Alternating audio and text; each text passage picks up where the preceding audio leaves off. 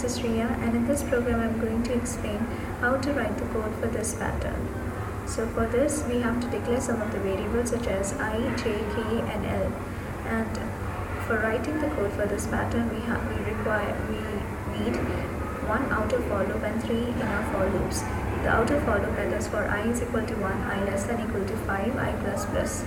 So this condition is checked whether 1 is less than equal to 5. Since this condition is true, we come inside of this outer for loop, that is for the first inner for loop, that is for j is equal to 5, j greater than equal to 1 and j minus minus. So this condition is checked whether 5 is greater than equal to 1. Since this condition is true, one space is printed. Now j becomes 4 and 4 is greater than equal to 1. Since this condition is again true, again a space is printed.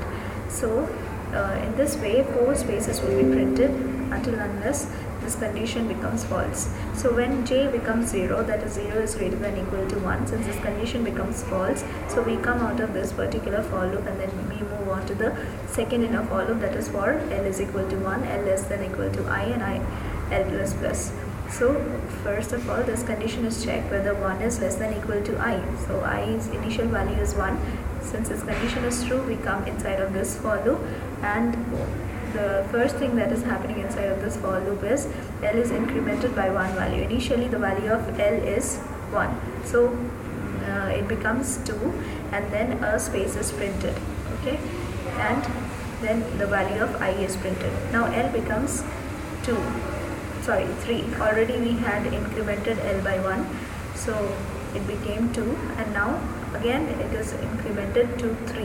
Now 3 is less than equal to I. Since this condition is false, so we come out of this particular for loop and then we move on to the third inner for loop, that is for k is equal to 2, k less than equal to I and k plus plus.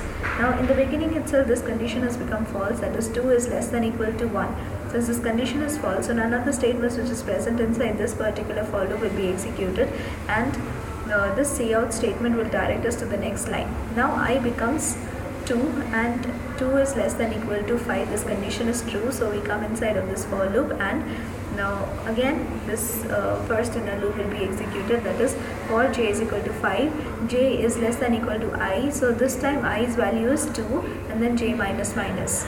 So since this condition is true, again a space is printed. So similarly here 3 spaces will be printed, and after j becomes 1, so 1 is greater than equal to 2. This condition becomes false, so this space won't be printed. So in total 3 spaces will be printed.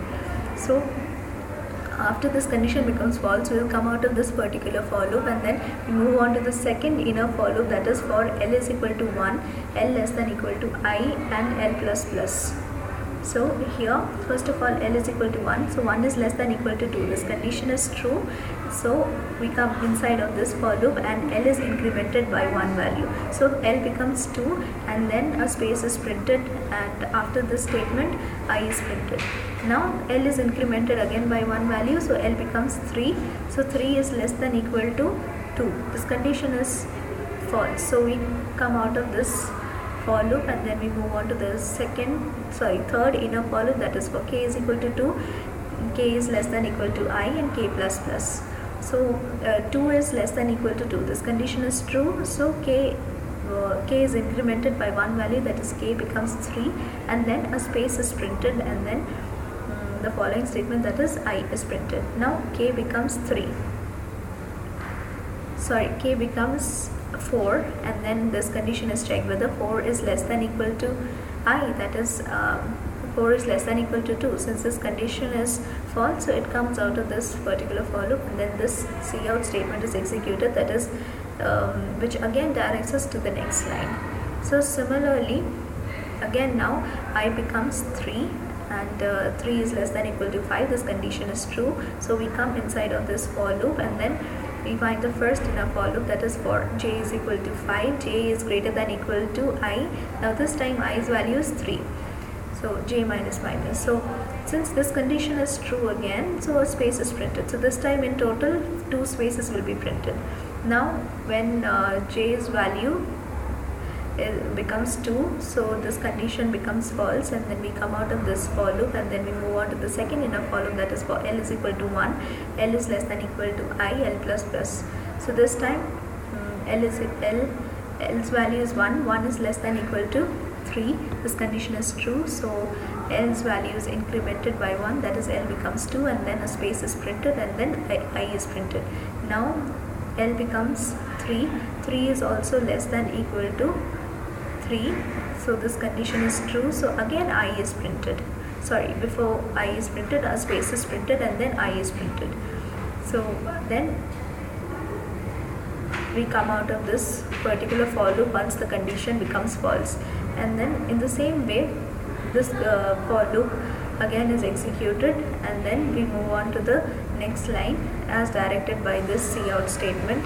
Then similarly when I equal to 4, the other statements which is present inside this outer for loop will be executed, and then this all the statements that is present inside this outer for loop will be executed until and unless this condition becomes false. Once this condition will become false, none of the statements which is present inside this particular for loop will be executed. So now let us see how the output comes. See, the desired output has come. Thank you. If we want